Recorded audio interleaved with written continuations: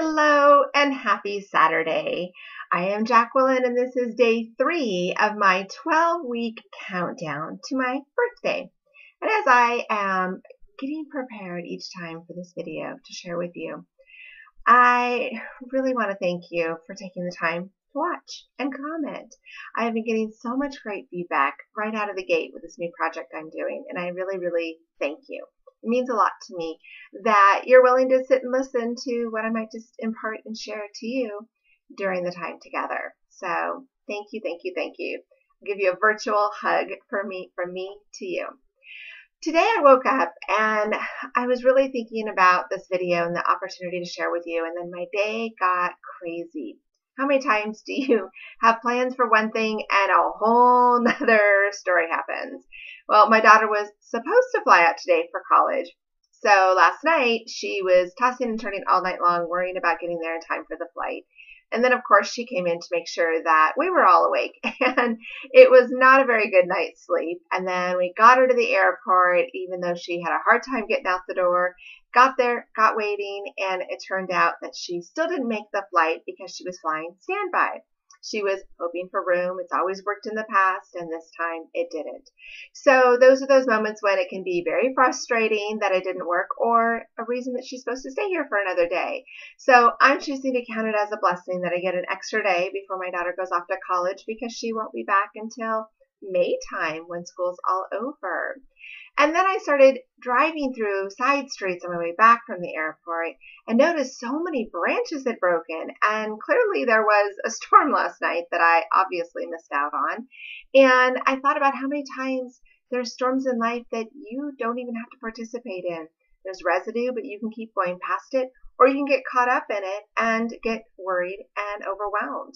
I could have been upset, and my daughter could have been upset about missing the flight, but instead it was not meant to be. So it's learning how to go with the flow. And I just finished working with 3 incredible clients. I am so honored and privileged every time somebody is willing to sit in front of me, talk on the phone to me, share on Skype what it is that they want to improve on. The willingness to say, I'm not perfect, I don't want to be perfect, but I want to be a better version of myself, really makes me stop and think of all the things that I'm always doing to constantly enrich myself and how I can support my clientele on a continual basis. They give me the fuel, even though I'm running on very little sleep last night. And I'm sure you can tell from the bags under my eyes, but the enthusiasm and my heartfelt message is always still pure. It's still there. It's still consistent. And I thought about how yesterday the focus was about love and the authenticity of love. And today I wanted to really focus on overcoming the storm, that you can move past and beyond the storm of anything that's going on. I had to deal with something of opening my heart to someone and realizing they weren't ready for it. And that's something that I do all the time in a heart business, but it doesn't make it always easy.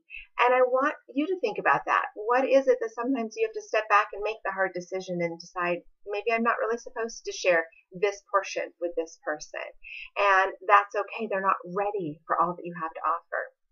And so looking beyond that storm is understanding that there are times that you actually have to applaud yourself for being strong enough to raise your hand and say you want something more.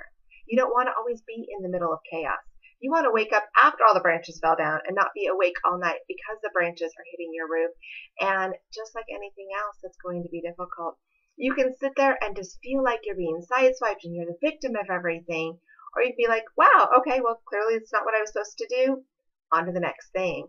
And that makes a difference. Owning your truth, owning your decision to be the best version of yourself lets you decide what obstacles are going to be giant boulders and roadblocks in your way, or are they going to be stepping stones so you can move to the next chapter, the next rainbow that could be right around the corner, but you got to actually accelerate the pedal and get past the storm. You know how many times you've seen those storm chasers on TV? It's crazy what they're doing, but boy, when they start driving fast to get away from it, it's exciting, but they wait just to the point where it's almost dangerous. Of course, I don't recommend you do that, but it's amazing what happens when the light of the new day shows up and how everything looks different. It could be all in rubble, but it's no longer dangerous. So allowing yourself to really work through whatever's going on so you can wake up the next day and be more positive and more optimistic.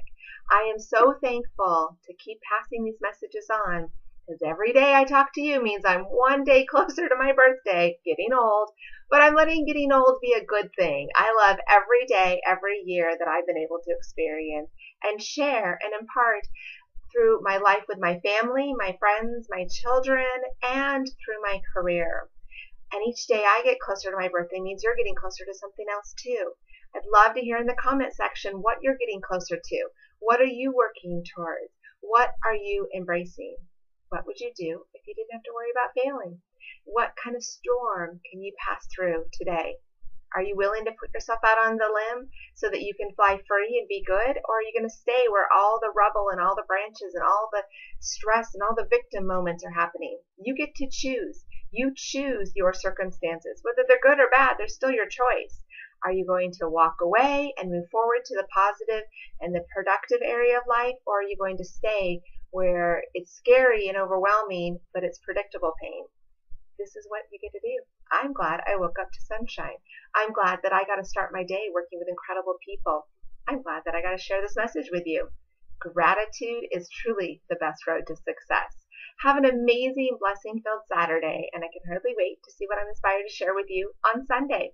Remember to love yourself. It's the best way to let everybody else know that they are worth a little extra too. And before you know it, there's going to be more people in your life to love too.